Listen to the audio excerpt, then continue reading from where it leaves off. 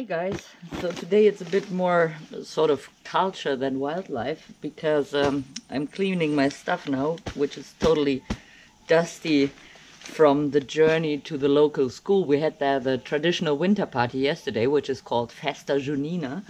And actually the way to the local school is an adventure itself because it's on the other side of a temporal river, which is still totally flooded, and we nearly got stuck, we nearly got lost. It was a dusty and muddy and very wet journey. And this journey, these school kids do every day, or not every day because it's a boarding school, but every week to get to school. Just to give you an impression, I made some pictures of that. Like the bare-faced curassow is interested as well in these pictures. Hello then. You see, like in the Pantanal, it's just wildlife at every corner. It's always sort of a wildlife block, even when it's about a school party.